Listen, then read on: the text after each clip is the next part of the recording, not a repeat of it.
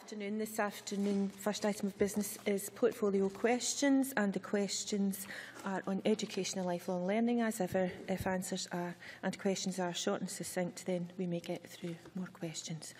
Question number 1, unfortunately not lodged, and a less than satisfactory explanation provided. And therefore, I call question number 2. Claire Baker. To ask the Scottish Government when it last met the University and College Union and which issues were discussed. Cabinet Secretary Angela Constance. Presiding Officer, I last met with a representative of the University and College Union as part of a wider meeting to discuss the Higher Education Governance Bill on the 20th of May this year. Thank you. Claire Baker. I'm pleased that the Cabinet Secretary has been meeting UCU over the Higher Education Bill. The Cabinet Secretary will be aware of press reports raising concerns over the threat to the future of the well-respected Religious Studies Department at Stirling University. My understanding is that these changes have been raised without recourse to the Court or the Academic Council. Is the Cabinet Secretary confident that the Higher Education Bill recommendations will go far enough in improving university governance and accountability in cases such as this? Cabinet Secretary. I thank the member for her question. I certainly have indeed been aware of the press coverage over the potential closure of the Department of Religious Studies at the University of Stirling. I'm also aware that it is the only place to study religion without being in a Christian faculty of theology. Now, obviously, universities are autonomous and they're responsible for managing their own course provisions. I do, of course, expect them to manage their affairs in the spirit of consulting with staff, trade unions, and always to minimise any impact on students. In keeping with the Higher Education Governance Bill, the whole raison d'etre of that bill is to ensure that every voice on campus is actually heard and that all interests, whether staff, students, academic, are heard within the governing body. Many thanks. Question number 3, Murdo Fraser. Thank you. To ask the Scottish Government how the Higher Education Governance Scotland Bill will maintain democracy in universities. Cabinet Secretary. Ministers see this bill as creating a framework which strengthens our higher education sector, its institutions and traditions. To achieve that, it needs to be meaningful legislation which opens up the architecture of our institutions to be more diverse, inclusive and representative. At its heart, the bill seeks to enable every voice on campus to be heard. Many thanks. Murdo Fraser. I thank the Minister for her response. Despite the assurances she has given the sector, we heard evidence this week at this Parliament's Education Committee from key leaders within the university sector who are concerned about the unintended consequences of the bill. Why does she disagree with David Ross, who is the chair of the Committee of Scottish Chairs, who yesterday reiterated his belief that the bill in its current form could damage accountability and diminish democracy within Scottish universities? Cabinet Secretary. Of course, what Mr Fraser fails to recognise was that there were a range of views and opinions expressed yesterday at the Education Committee. There are a wide spectrum of views. It is important to recognise that while some senior voices in the world of higher education have concerns in relation to the bill, there are other voices that are of equal importance, whether that's staff, whether that's in the student bodies, or indeed in the trade union movement. And it is important to consider all the views of all the stakeholders in the round. And at its heart, this bill is about ensuring that our world-class higher education system continues to evolve and remains fit for 21st century Scotland. And I don't think asking for the highest standards of governance, I don't think we're unreasonable to expect that, given that it's the taxpayer that invests £1 billion every year in higher education. Supplementary from Graeme Dey. Thank you, Presiding Officer. In considering the views of all of the stakeholders, can the Cabinet Secretary confirm that the highly valued role of Rector will continue, and will she give an assurance that the Rector will still be able to chair the University Court as part of Scotland's proud academic and democratic traditions? Cabinet Secretary. Thanks to Mr Eadie. The Scottish Government appreciates the very valuable role that rectors play in the ancient universities. They have raised the profile of the sector, and they have also been crucial in representing students. And we have absolutely no intention at all of abolishing the position of rector. We are listening to the views of all stakeholders on how elected chairs will work in all of our institutions, and we will consider all constructive suggestions raised in evidence as we debate the detail of the bill in Parliament. It is important to stress that rectors have kept the spirit of democracy alive within higher education, and it's that spirit of democracy, transparency and accountability that we would like to extend to every higher education institution in Scotland. Many thanks. Question number 4, Joan McAlpine. Thank you, Presiding Officer. To ask the Scottish Government when it will next meet the head of Scotland's Rural College. Cabinet Secretary. Presiding Officer, I have no current plans to meet with the head of Scotland's Rural College. However, if there are issues that the SRUC would like to discuss, I would of course be more than happy to do so. Joan McAlpine. I thank the Minister for that answer. SRUC recently failed to agree a merger with Edinburgh University, and I'm concerned about the impact of this development on my region, most notably at Barony College in Dumfries. There's concern locally that SRUC senior management do not value the FE provision at Barony and are selling off assets to pay for management failures. Yet the SRUC accounts show the principal's salary was £280,000 last year. Does the Cabinet Secretary agree with me that the absolute priority of SRUC should not be inflated senior salaries, but providing a wide range of training and education to all levels, including FE, to boost employment in rural Scotland and meet the needs of land-based industries, including farming? Cabinet Secretary. Presiding Officer, of course, the priority should always be to provide educational opportunities that boost employment. I am acutely aware of the importance of agricultural skills to the economy in Dumfries and Galloway, and understand why the member and the community are keen to ensure a continued presence for the SRUC at the Barony campus. I understand that the SRUC remains committed to delivering land-based education and training in Dumfries, but of course I would be happy to discuss this with Ms McAlpine and a representative from SRUC further. Many thanks. Question number 5, Siobhan McMahon. To ask the Scottish Government whether it considers that the recent reforms to the Protecting Vulnerable Groups scheme are sufficient. Minister Aileen Campbell. Yes, we believe that the reforms of the disclosure and rehabilitation regimes in Scotland that took place on the 10th of September strike the right balance between public protection and the right of an individual who has spent convictions for less serious offences and who has put their past offending behaviour behind them to move on with their life. The reforms will continue to ensure that vulnerable groups are protected and that the background of an individual seeking to work with children and protected adults is assessed for relevant convictions. To that end, convictions for serious offences will continue to be disclosed even if spent. Siobhan McMahon.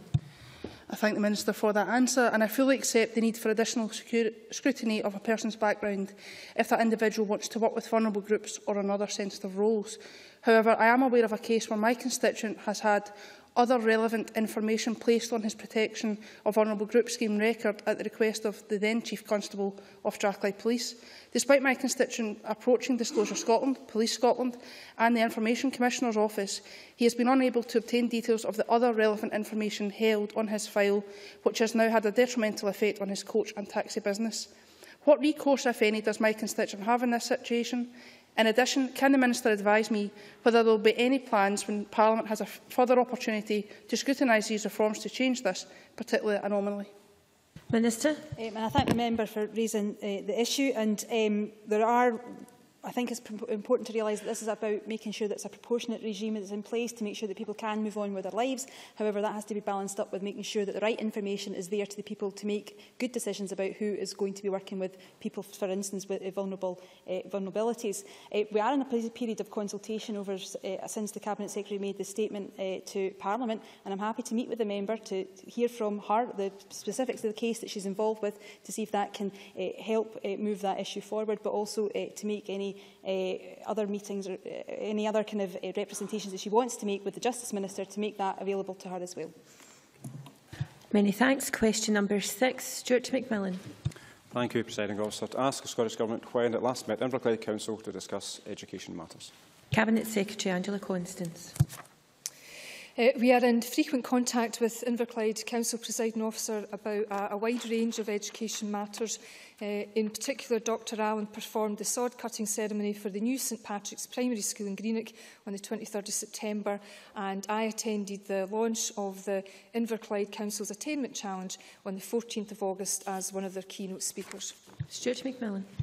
I thank the Cabinet Secretary for that reply. And as a result of the Tory cuts to working tax credits, 22,000 children between 3 and 15 years old in Scotland will lose their entitlement to free school meals.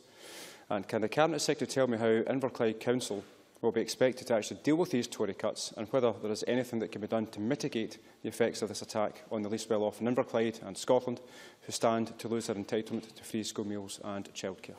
Cabinet Secretary.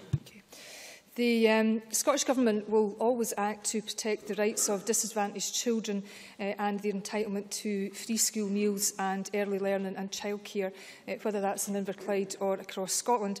Mr McMillan highlights the impact of changes to working tax credits and child tax credits made in the UK summer budget, and the potential impact of these nationally, 22,000 pupils losing their entitlement to a free school meal, and 2,000 two-year-olds losing their entitlement to early learning and childcare. So, consequently, Presiding Officer, 2 weeks ago I pledged to safeguard the entitlements of thousands of children from lower-income households by changing the regulations in Scotland to ensure that they remain eligible for free school meals and early learning and childcare. And as a government, we remain committed to tackling child poverty head-on, despite the challenges from the UK Government. Thank you. Question number 7, Graeme Dey. Thank you. To ask the Scottish Government what evidence it's aware of that energy drink consumption by pupils during the school day may impact on classroom behaviour. Minister Aileen Campbell. The Nutritional Requirements for Food and Drink in Schools Scotland Regulations 2008 contain standards that all drinks provided in schools must meet. These regulations do not allow any energy drinks to be made available at any time of the school day. We will continue to monitor all evidence on energy drinks and carefully consider recommendations made in relation to their sale to children and young people. Graeme Dey. But I hear from secondary school teachers that the classroom environment they encounter post-lunchtime across S2 to S4 can be a disrupted one, with pupils easily distracted, they believe, due to the purchase and consumption of these products from off the school campus. And down south, the Teaching Union, NASUWT and drug and alcohol charity Swanswell have teamed up to look into this situation regarding energy drink consumption by pupils. Can I ask the Minister what steps might be taken to determine the scale of the problem here in Scotland? Minister. The member raises a very serious point, but the exemption that I mentioned applies to food and drink, including energy drinks being brought onto the school by a pupil, for example, as part of a packed lunch or purchased at a shop outside the school gates. However, the School Health Promotion and Nutritional Scotland Act requires education authorities to make health promotion a central purpose of schooling, and allowing children to consume unhealthy products such as energy drinks on school premises would run contrary to that message. So for that reason, schools are encouraged to consider this when setting their own policies about what products they allow their pupils to bring into the school. I am, however, willing to meet with Mr Dey and to discuss some of the issues that he has raised, if he so wishes. Many thanks. A supplementary from Mark Griffin. Thank you, Presiding Officer. North Lanarkshire Council have banned fast food vans from within 250 metres of schools in an effort to improve the health and well-being of their pupils, a decision which has already been taken by Glasgow and East Ayrshire Council. Can I ask the Minister if the Scottish Government support the Council's efforts to improve the health of pupils through bans and snack bans? What assistance can the Government give the Council on fighting the legal challenge to the ban? And does the Minister feel that the Education Bill would be an appropriate place to table an amendment to give local authorities the additional powers in this area that may be needed as a result of the legal challenge? Minister. Notwithstanding the legal issues that the member raises, and I wouldn't want to wish to comment on some of those if they're ongoing. However, we would expect and hope that local authorities make best use of the current rules and regulations that are available to them through some of the provisions that he mentioned, but also through some of the legislative kind of requirements that I mentioned in response to Graeme Dey, to make best use to ensure that they're creating healthy environments around our schools. And of course, decisions around the environment surrounding schools rest solely with local authorities. But I hope that gives him some comfort that we want to help promote healthy activities within school, and that rules and regulations are there to support local authorities. Thank you. Question number 8, Colin Beattie. to ask the Scottish Government how it will work with further and higher education institutions to ensure that students in receipt of employment and support allowance will not find their education disrupted when universal credit is rolled out. Cabinet Secretary Angela Constance. The Scottish Government has long made clear we have great concerns about the implementation of universal credit. We welcome the limited powers over universal credit proposed in the Scotland Bill and are working to implement these as soon as possible. But this will not be enough to protect students from all aspects of universal credit or indeed the UK Government's welfare reforms. We are, however, working closely with the Scottish Funding Council, Colleges Scotland and Child Poverty Action Group to monitor and assess the impact for students. Thank you. Colin Beattie. I thank the Cabinet Secretary for her response. Many of the students from deprived areas in my constituency of Midlothian North and Musselburgh benefit greatly from this allowance. Can the Cabinet Secretary outline how the allowance has contributed to the reduction of the attainment gap across Scotland? Thank you. Cabinet Secretary. Presiding Officer, I am aware that a part-time student can claim contributory ESA if they have contributions or income-related ESA, or if they're on a low income without having to also be receiving DLA or PIP. So therefore, this allowance has supported disadvantaged students to access educational opportunities and has helped to address inequalities in educational outcome, as outlined by Mr Beattie. As I've made clear, the Scottish Government continues to have concerns about the implementation of universal credit. If the member wishes to write to me to outline these matters in greater detail, I would be more than happy to ensure that these are fed into any discussions that this Government is having with the UK Government on employment and support allowance. Thank you. Question number 9, Gil Patterson. Many thanks, Presiding Officer. To ask the Scottish Government what measures it is putting in place to improve early years education. Minister Aileen Campbell. We have invested £329 million over 2 years to increase entitlement to 600 hours of early learning and childcare for all 3- and 4-year-olds and to 27% of 2-year-olds who will benefit the most. Around 20,000 2-year-olds from the poorest families will be eligible over the course of the year. We also intend to almost double funded provision to 1,140 hours per year by the end of the next Parliament. Thank you. Gil Patterson. Can I thank the Minister for that answer? The Minister will be aware that the welfare changes by the UK Government means almost 2,000 2-year-olds would lose their entitlement to early years education. Can I ask the Minister what protections is the Government putting in place to protect children, and do they have the additional resources to do so? Minister. The member makes a good point, and I think shows 2,000 reasons why that change was wrong. And as the Cabinet Secretary said in her answer to Stuart McMillan, she changed the regulations in Scotland to ensure that those 2-year-olds remain eligible for free school meals and early learning and childcare. We will always put our children and young people first in our efforts to create the fairer country that we seek. And this underpins our commitment to getting it right for every child and the legislative changes that we made through the Children and Young People Act. And we'll always want to ensure that all children get the best start in life and the start and the chance to flourish. And we'll continue to do this despite what seems to be the efforts and the challenges the UK Government seems to present to us in our efforts to pursue that. Many thanks. A supplementary from Cara Hilton. Thank you, Deputy Presiding Officer. Given that children living in poverty are twice as likely to experience early language difficulties between the ages of 3 and 5, what specific measures will the Minister be taking to address the attainment gap that develops before children start school? And will the Minister consider making early literacy a focus of inspections? Minister.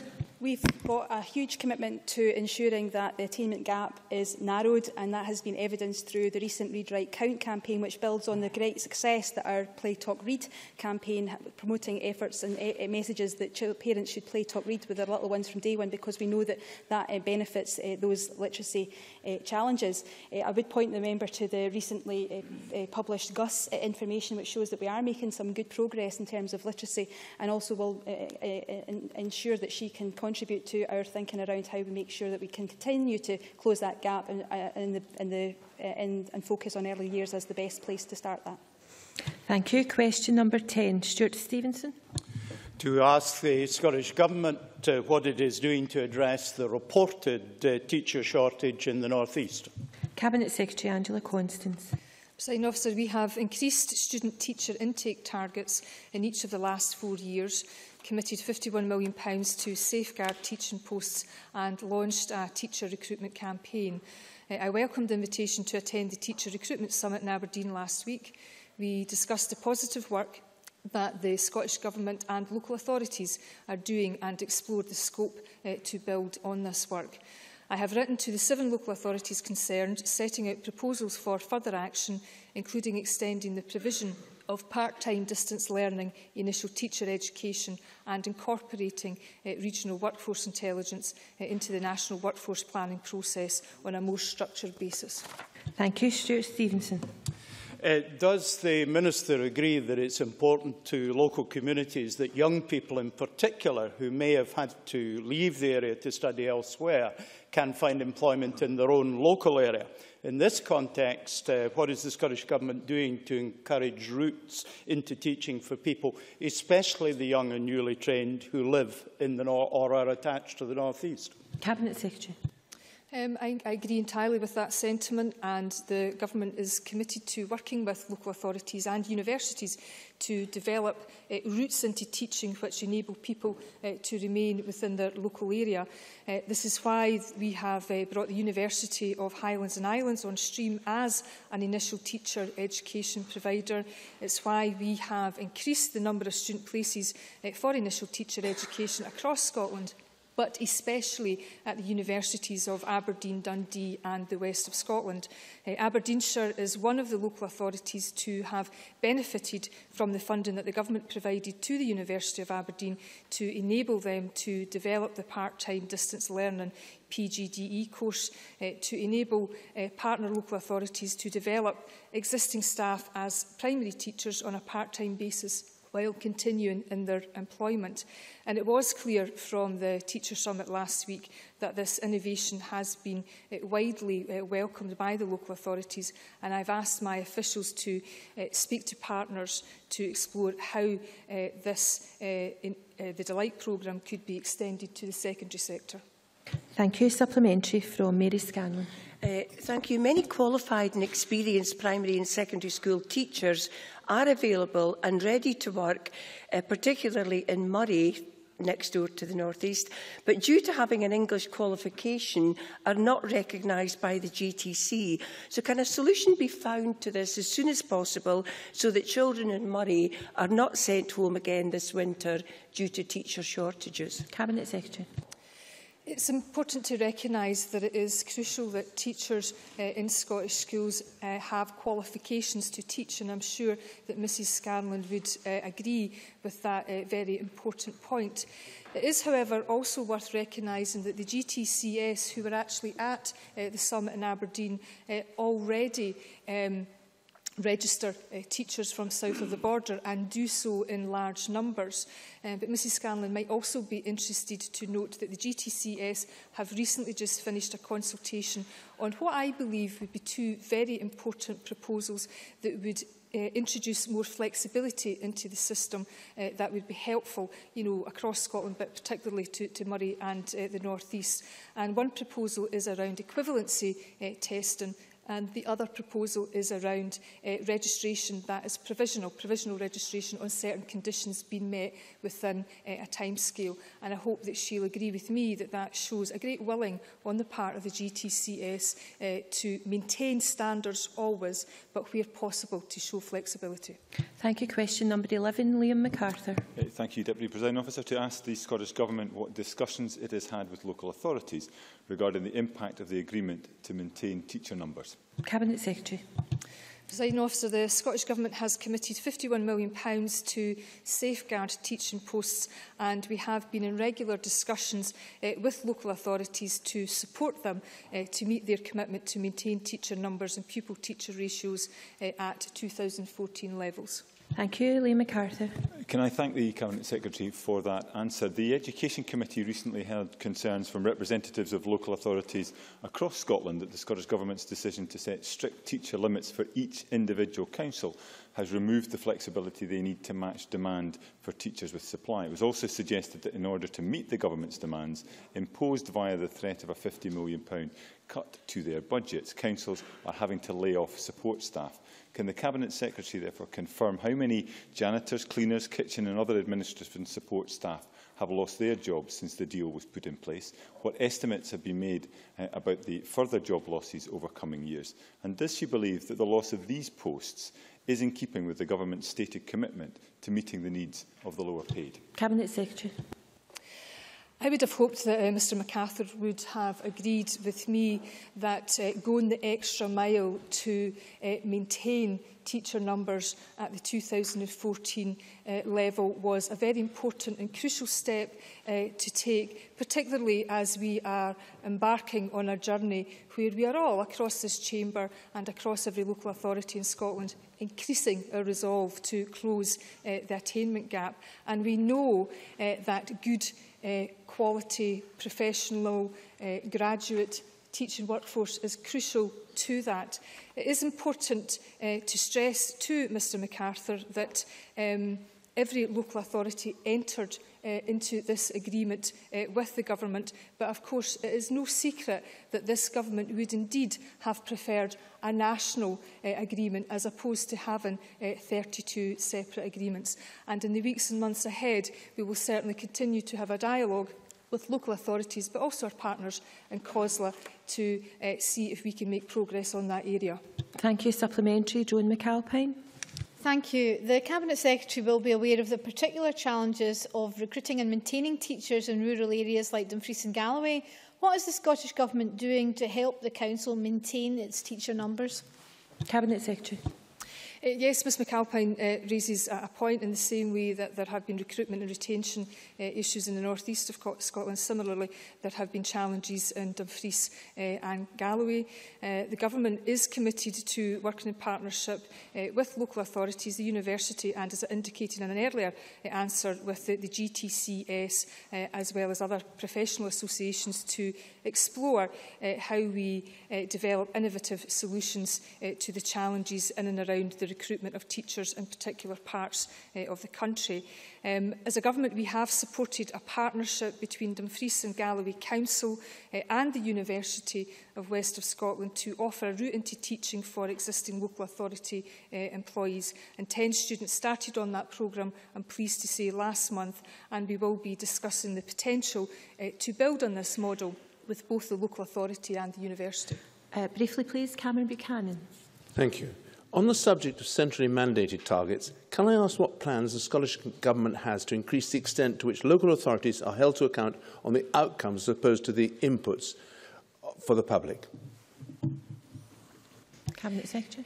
If I caught Mr Buchanan's question right, I think he is touching on an important relationship of how we need balance in our education system, and the debates around how much resources and teacher numbers go into the system is indeed very important, and this Government's position on teacher numbers has been well rehearsed here this afternoon. But I think the point that he is making, that actually at the end of the day it's about outcomes for our children, and as a government we are determined to be led and informed by the evidence about what works to improve educational outcomes for all our children.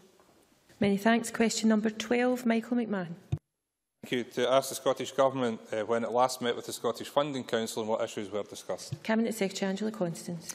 Presiding Officer, I met with the Chair and Chief Executive of the Scottish Funding Council on the 24th of September. We discussed matters of importance to further and higher education. Michael McMahon. I thank the Cabinet Secretary for her response. The Cabinet Secretary will be aware that recently the Scottish Funding Council rejected a bid from the University of West of Scotland to have a financial assistance to refurbish or rebuild its Lanarkshire campus in Hamilton.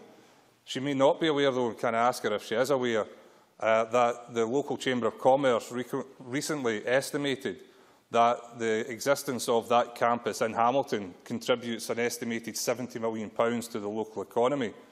Given that UWS now are considering options which may involve relocating away from their current Hamilton base, Can I ask the Cabinet Secretary, will she argue with the Cabinet Secretary for Finance to find some money from the underspend that's recently been exposed to invest in that much-needed campus on the current site in Hamilton to ensure that the adverse economic impact of this decision by the Scottish Funding Council can be reversed and that the UWES can start to go ahead with its very exciting and competitive project on the Hamilton campus site, please? Cabinet Secretary. Presiding Officer, I of course understand the value of having a university campus in a town, and I understand why any community would want to retain a university campus in their town. And I know that Mr McMahon, like other constituency members such as Christina McKelvey, have been taking a close interest in the redevelopment of the University of West of Scotland Hamilton campus. I apologise if my geography of Lanarkshire is not quite as smart as it should be, Mr McMahon, but I think it's clear that there is a cross-party interest in the Chamber with regards to the University of West of Scotland and proposals in and around where the campus should be located. UWS is looking at an options appraisal. I know that at a local level, again, councillors across the political divide, appear to be united on this matter as well. What I would say is that the Scottish Funding Council, while they were unable to deploy £25 million to match fund proposals at this point in time, they have indicated that they are supportive of the project and that the redevelopment of the UWS Hamilton campus will feature as one of the highest priorities when they publish and develop their infrastructure investment plan. Thank you. Question number 13, Check Brodie. Yeah, thank you, Presiding Officer. To ask the Scottish Government how it encourages the role that families can play in their children's learning and what it is doing to increase the quality of early learning and childcare services. Minister Aileen Campbell. We know that parents are the biggest influence on the future outcomes of our children and that supporting them is essential, and that's why we are investing £2.7 million in BookBug and Play Talk Read activities this year for preschool children and why we launched Read, Write, Count in August. This programme aims to improve literacy and numeracy skills for children in primaries 1 to 3. Check Brodie. Yeah, I thank the Minister for her answer. Save the Children recently submitted evidence to the Education Committee on the delivery of the Families and Schools Together, the FAST programme, focusing on parents disadvantaged by poverty to positively engage in their children's learning. What can the Scottish Government do to ensure that the FAST programme continues to prosper, and would it consider producing national standards on parental engagement support? Minister. I thank the member for raising this. I've seen firsthand the FAST programme in action in West Dunbartonshire and was impressed by what I saw because it built on parents' assets and provided a really positive experience for both children and their families, and I understand has helped improve outcomes for children. We'll consider the evidence from the FAST evaluation and will continue to work with Save the Children to consider the role that FAST and other similar parental engagement methods can play in our attainment programme. And with respect to the proposal for national standards, the Government works with the National Parent Involvement Stakeholder Group in order to monitor and develop national policy on parent engagement. The group is currently developing its work plan for 2016 onwards and will invite Save the Children to a future meeting of the group in order to consider the full range of ways to increase the quality, the breadth and the depth of parent engagement and family learning. Many thanks. Question number 14, Dave Thompson. To ask the Scottish Government what its position is in the closure of rural schools and nurseries. Cabinet Secretary. Presiding Officer, rural schools and nurseries are often highly valued by their community. It is important that any proposal to close one is given full consideration and complies with the requirements of the Schools Consultation Scotland Act 2010, which were strengthened in 2014. Dave Thompson. The Cabinet Secretary will know that Highland Council has mothballed Edinburgh and Struan nurseries and is appealing in favour of closure of Knockbreck, Edinburgh and Struan primaries on the Isle of Skye. They are doing this to try to block reopening of the nurseries or using that as an excuse Does the Cabinet Secretary agree that this arrogant behaviour by Highland Council ill becomes a supposed democratic organisation which should deal with the case of the nurseries on their own merits? Cabinet Secretary. Of course, Presiding Officer, I agree that nurseries are essential to communities and indeed to our children in terms of their well-being and education. I am aware of this case and the sensitivities associated with it. However, as it is currently before the courts, Presiding Officer, you will appreciate it. I am limited in what I can say. Myself or Dr Allen would be more than happy to meet with Mr Thompson to discuss the issue further once the legal process has concluded.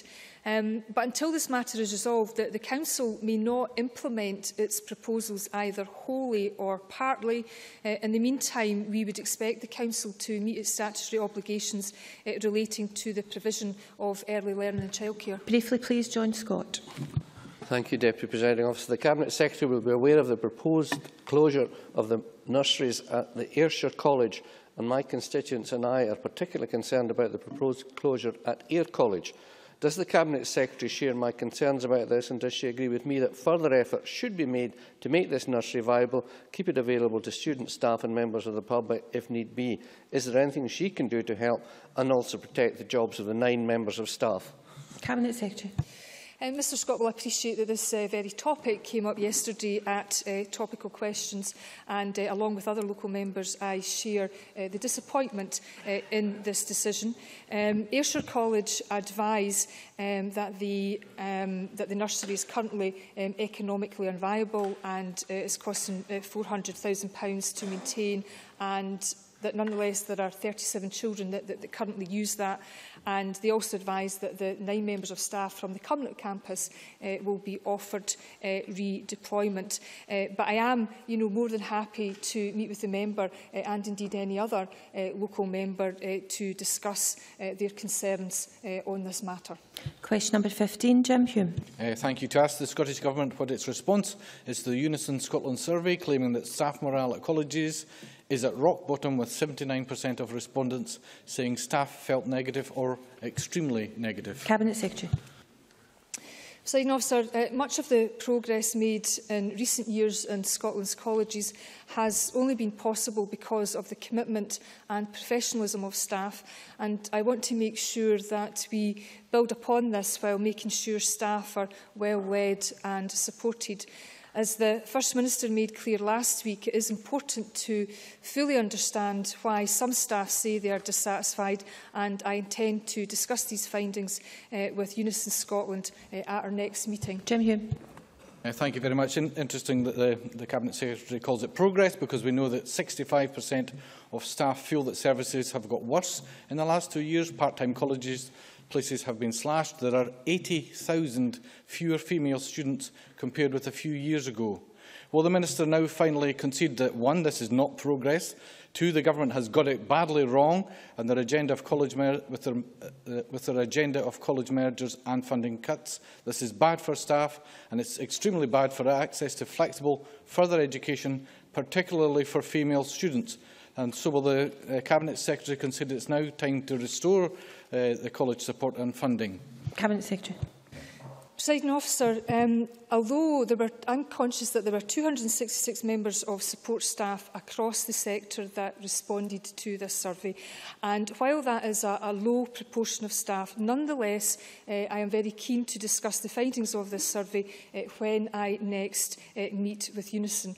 But it is nonetheless important to recognise that the College Reform Programme is a good example of public sector reform, because we are doing more for learners in the context of a very challenging financial times. And we now have more learners studying full-time recognised courses that lead to employment, and the focus on skills for work and the local economy are absolutely the right priorities. And with regards to the point that he raises with respect to women learners. Women form the majority of college students, over 52% in 2013-12. Women are not underrepresented in the college sector. And in terms of the numbers of under 25 studying full-time recognised courses, in terms of over 25s studying full-time recognised courses, and in terms of women studying full-time recognised courses, the trajectory is upwards. But of course we still continue to provide a range of provision, including part-time provision as well, as we recognise that some people continue to need that more flexible approach to learning. A very brief supplementary, please, from Gordon MacDonald. Thank you very much, Presiding Officer. Given that pay scales are of concern to staff, could the Cabinet Secretary outline what progress the college sector has made on paying the living wage? And very briefly, please, Cabinet Secretary. Certainly, Presiding Officer. I understand from Colleges Scotland that all colleges have made a commitment to pay the living wage, and I warmly welcome this undertaking and look forward to further colleges becoming living wage accredited employers in the future. Thank you. We now turn to the next item of business, which is a debate on motion number 14432 in the name of Kenneth Gibson on Scotland's fiscal framework. Could I invite members who would like to be considered to